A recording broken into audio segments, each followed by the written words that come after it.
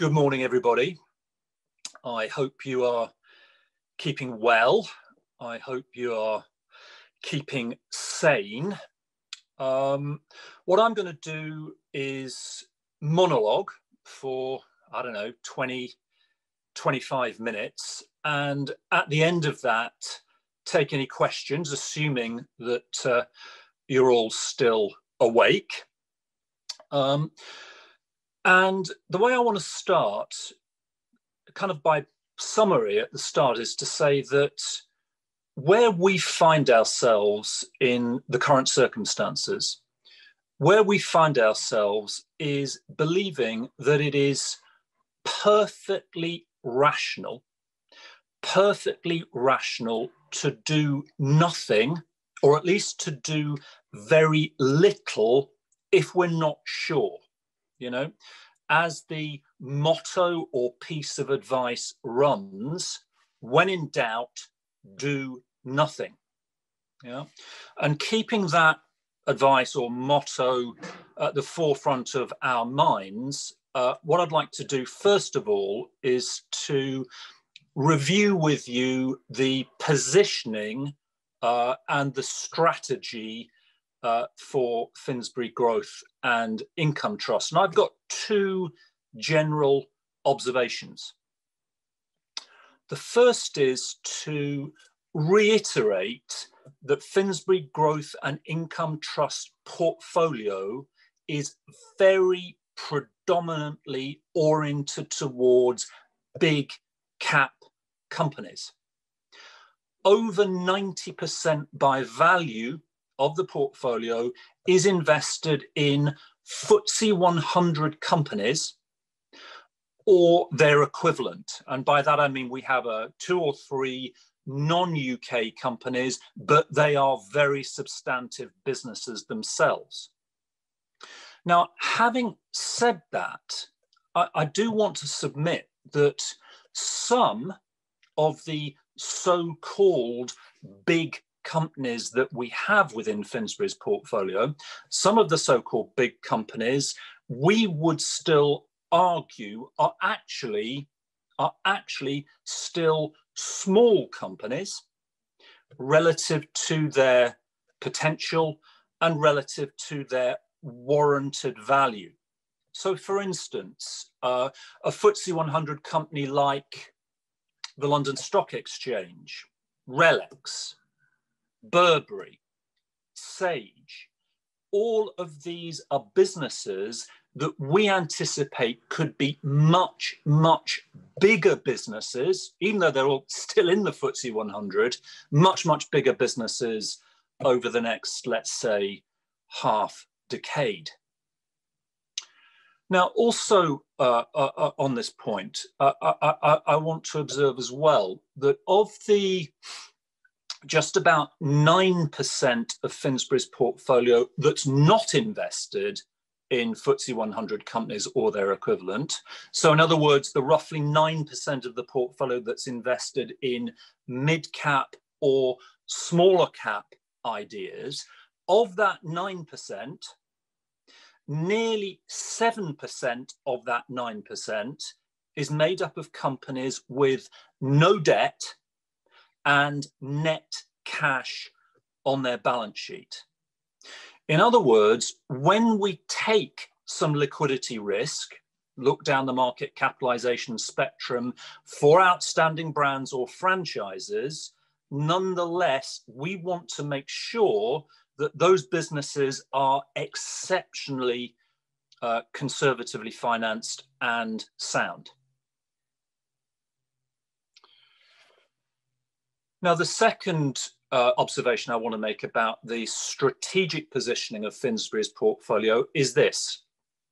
The way that I analyse the portfolio structure, the way we think about the portfolio structure, is to split it across four thematic ideas, four industry or thematic buckets. And in order of size, those four buckets are as follows. Finsbury today has 42% of its portfolio by value invested in what I, perhaps bullishly, but invested in what I call digital winners. Now, I must admit there is a degree of latitude, perhaps, in the definition of what constitutes a digital winner. So, for instance, I've allowed myself to include within that 42% at least one company that some investors might not regard as a digital business at all. And that's Manchester United, of which I'm going to say a little bit more later. It's also true that within that 42%, I'm also including the 1 and a bit percent that we still have invested in Pearson. And for sure, however else you describe Pearson, you certainly wouldn't necessarily describe it as a digital winner, at least not yet. I have to say, we watch the marked upsurge in sign-ups to Pearson's virtual schools business in 2020 with some interest. Okay, moving on, the next bucket is 34% of the portfolio is invested in beloved or trusted consumer brands, notably global consumer brands. Then we have 15.5% of the portfolio invested in luxury, premium, or aspirational consumer brands.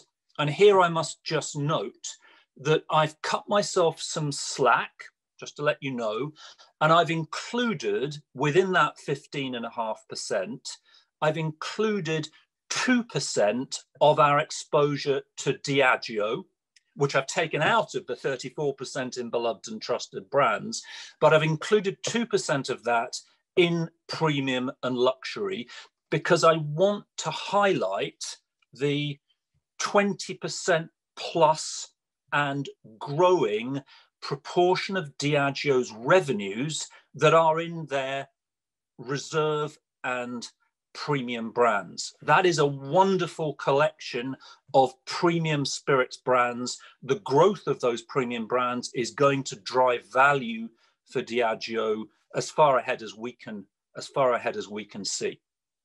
So those three buckets combined make up 91.5% of Finsbury's portfolio. The remaining roughly 8.5% is invested in stock market proxies, and particularly it's invested in asset management companies with substantive and growing private wealth offerings. And that's largely, wholly, because we believe that the provision of private wealth services, that's a growth business. So just returning to my opening gambit, the reality is that that portfolio shape that I've just outlined to you, that really hasn't changed much during the course of 2020. And frankly, why should it? Each of those four segments, we would submit, each of those four segments are winning industries, winning ideas, and we can't see any reason why they shouldn't continue to be winning ideas. Now, having said that, I do acknowledge that over time, I would both expect and hope that the digital winners bucket and the luxury and premium brands bucket will both grow proportionately as part of the total. And I would expect both of those two buckets to grow in part because I would expect the capital gains from those segments to lead Finsbury's NAV progression, but also because when we have the opportunity and when we can do so judiciously, we intend to continue to increase the exposure of the portfolio to both digital winners and luxury branded companies. And in earnest of that proposal, could I just remind you that, in fact, during the tumult of 2020, we've been fortunate enough to still issue new stock for Finsbury, and the combination of new capital to deploy and wild stock market has enabled us to initiate 2 new holdings for the strategy in 2020 to date. First new holding, and this fits the digital winners theme, the first new holding is Experian. We've built now Experian up to just short of a 2% holding. There's more to do, but absolutely we see Experian as evidently one of the UK's rare, and it's a shame that it's rare, but one of the UK's rare, globally significant, multi-billion sterling market cap companies doing something smart with data and digital technology. For Experian to work from here as an investment, and obviously we believe it's going to, we need to see more R&D work being done by the company on smart algos, on ever more refined analytics. The second new holding in 2020, I must say, I regard us as being very fortunate indeed, to have been given an opportunity earlier this year to initiate a holding in Fevertree at a very, very depressed share price. And obviously Fevertree fits this premium luxury branded theme. And do you know what? For me, if I had to pinpoint the trigger that convinced me and my colleagues that we needed to have exposure to Fevertree's wonderful brand within our portfolio, the trigger was seeing Diageo's marketing materials, where the company combines images of Johnnie Walker Black Label with Fevertree soda water. It was that kind of mutual joint halo effect, if you like. You know, the premium spirits brand choosing to enhance its reputation by associating itself with a premium mixer, and vice versa, that persuaded us that Fevertree's brand is, well, truly, truly valuable, and, well, in our opinion, a long, long way still to go. Okay, I'm going to move on now from the structure of the portfolio. I find, in all candor, I have nothing to say about the macro outlook, largely because I haven't the faintest idea, of course. But contrarily, I find I have a whole lot to say about the micro outlook, if I can make that contrast. I've got a whole lot of scuttlebutt to share with you. In other words, I've got a lot of, well, maybe more or less random, but a lot of more or less random facts or observations to make about the companies that we're invested in. These are all relatively recent facts, facts that we think are at least intriguing about the companies we're invested in, and maybe more than that, maybe they're encouraging. So with your patience, I'm going to share some of these facts with you.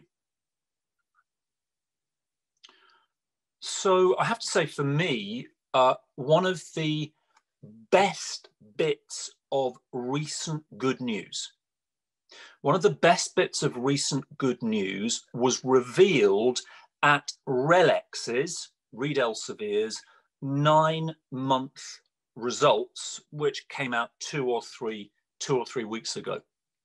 And with those results, RELX was able to update investors with these facts: that submissions to Elsevier's subscription scientific journals, and of course Elsevier is the biggest division within RELX, submissions to Elsevier's subscription journals have accelerated markedly in 2020 and are up 25% on last year. In addition, submissions to Elsevier's open access journals, now that's a smaller part of Elsevier's business, but growing quickly, submissions to Elsevier's open access journals have doubled year on year. Now, I thought that was very good news, and I thought it was very good news for two reasons. First of all, it demonstrates in a digital age, it demonstrates that scientists still believe that getting their work published on Elsevier, in Elsevier's journals, is the best way for their work to get recognition and to be widely read. That's reassuring for that franchise. Second, though, I would say, I just found it reassuring, heartening to see that scientists around the globe are clearly redoubling their efforts to help humanity deal with all that's afflicting us. And of course, we wish the scientists well in their endeavors.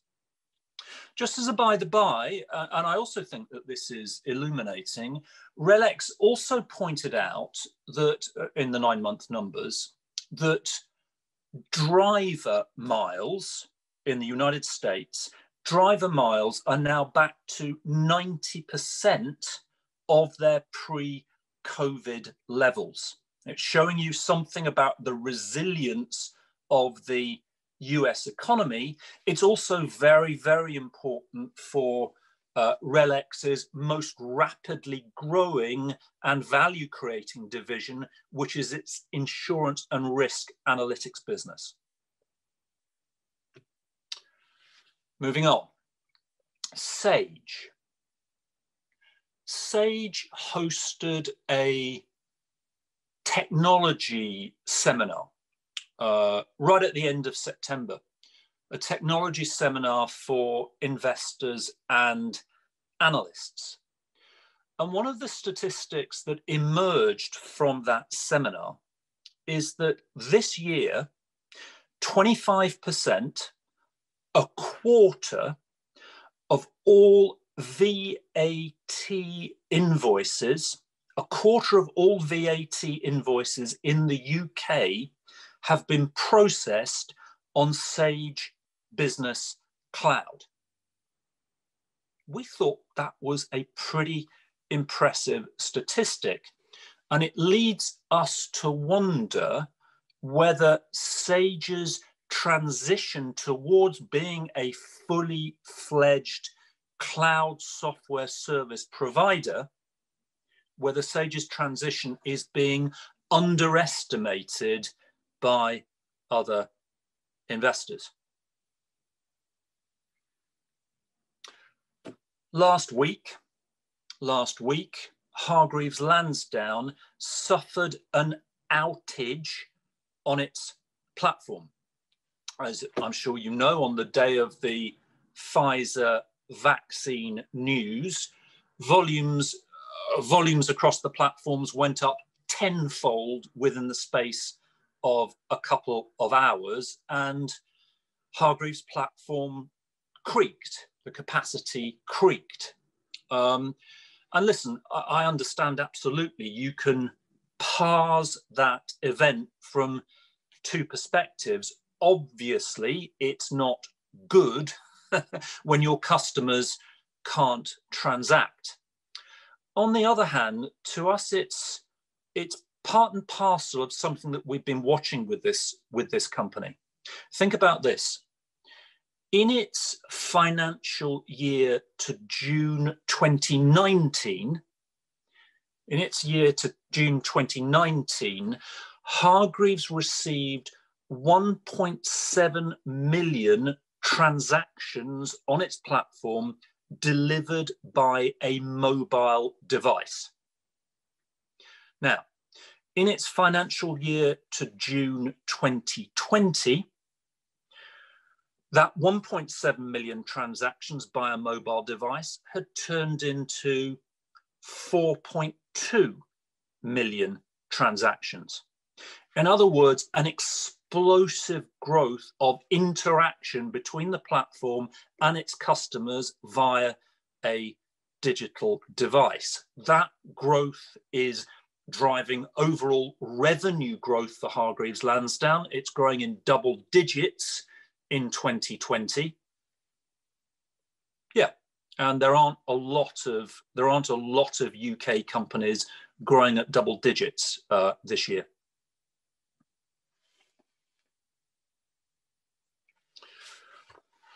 Heineken's having a tough year. We own Heineken and have done for many years in Finsbury's portfolio. Of course, you know, the bars, particularly in Europe, have shuttered again, sadly, for everybody. And not surprisingly, at Heineken's third quarter results, again a couple of weeks ago, not surprisingly, the company had to admit that organic volumes of its beverages worldwide are down 8%. And actually the fall in operating profits is much worse than an 8% fall because of the operating leverage within Heineken's business. Nonetheless, within that sorry tale, there was a fact that really made us sit up. And that is that the biggest and the most profitable brand that Heineken owns, the biggest and most profitable brand, actually grew over the same period year on year. Now, you won't be surprised to hear that that biggest and most profitable brand is the eponymous Heineken brand itself. And volumes of Heineken, the brand, were up 1%, just 1% from the year before. Nonetheless, I have to say, we thought that that was a remarkable achievement for the Heineken brand. That growth very much driven by the incredible success of Heineken Zero, which the company says is the single most successful new product launch in Heineken's history. I have to tell you, it's being drunk by the crate load at train towers. But the fact that Heineken, the brand, could grow at all in this recent period to us is really encouraging. And, you know, no surprise that on the Pfizer vaccine news, Heineken's stock price up 20%, you know, almost instantaneously. You know, you don't want to miss the eventual resumption of compounding growth in this wonderful company. Not surprisingly, another business that's having a tough time in 2020 is Manchester United. Manchester United has just reported a quarterly loss. Now, I know I mentioned earlier that I had perhaps controversially chosen to include Manchester United in our digital winners bucket. The reason for that, to us, evidently, the reason for that is because we absolutely expect the digital platform companies in the world, to continue bidding up the price and value of broadcast rights for sports. And if that's right, global football will absolutely be the major beneficiary of that continuing inflation and escalation in the value of sports rights. While we're waiting, though, let me just share one statistic that Manchester United shared with investors at its most recent quarterly results, and that was this. Over the last 12 months, digital hits to Manchester United's social media assets, digital hits were 1.1 billion.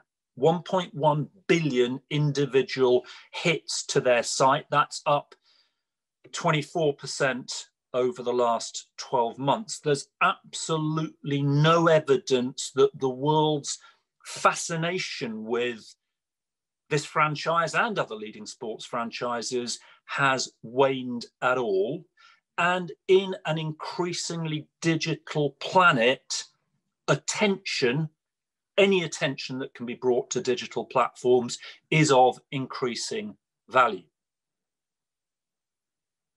Now listen, I could go on and on with these sorts of scuttlebutt examples, but I think the point is clear. I hope I've made my point clear. It's so crucial not to confuse a short-term tactical set of problems that the world is facing at the moment, not to confuse that or let that mask true secular underlying progress from companies. Okay, I'm going to conclude.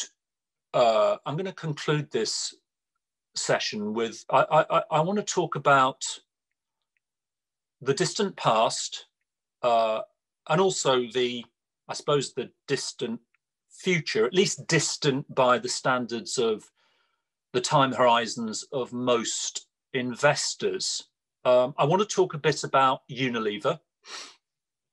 And I want to talk about Unilever partly because it's an important holding, but partly also because what I've got to say, I hope gives you some sort of perspective on the way that we think about the equity investment challenge. So Unilever. Unilever has a listing on the S&P 500. It listed on the S&P as long ago as 1964. Now, between 1964 and 1991, Unilever's share price went up 100-fold. Yeah, it was a 100-bagger over that 27-year period. Not a bad advertisement for a steadily compounding business, admittedly, or maybe even importantly, during a period of strongly rising inflation. Since 1991, Unilever's share price in sterling is up a further 12-fold.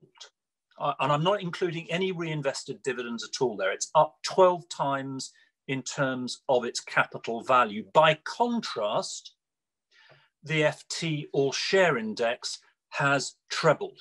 Yeah, a 12-bagger compared to a 3-bagger for Unilever. That's showing you what a winning company can do for you. Over the last 5 years, Unilever's share price is up about 65%. For those of us labouring away in the UK stock market, and of course that's what Finsbury does, for those of us labouring away in the UK stock market, let me give you the morose reminder that while Unilever's gone up 65% over the last 5 years, the FT All Share Index is up about 1.5%. Just miserable stuff. But listen, there's an important reason to explain why Unilever has been such a strong share price over the last 5 years. And that's this. Unilever's biggest emerging market exposure is India. And Unilever takes its exposure, or has its exposure, to India via the medium of its near 70% shareholding in Hindustan Lever, which is India's biggest consumer goods business. Now listen, over the last 5 years, Hindustan Lever's share price is up 270% in sterling terms, up 270%. And as a result, Unilever's stake in Hindustan Lever now represents, well, just short of 30% of Unilever's market capitalization. We would absolutely expect over the next 5, over the next 10 years, Hindustan Lever to become an even bigger proportion of Unilever as the Indian economy gets wealthier. By the way, Hindustan Lever had its Q3 results 2 or 3 weeks ago. Do you know what Hindustan Lever's revenue growth was over the last quarter, year on year? Up 16%.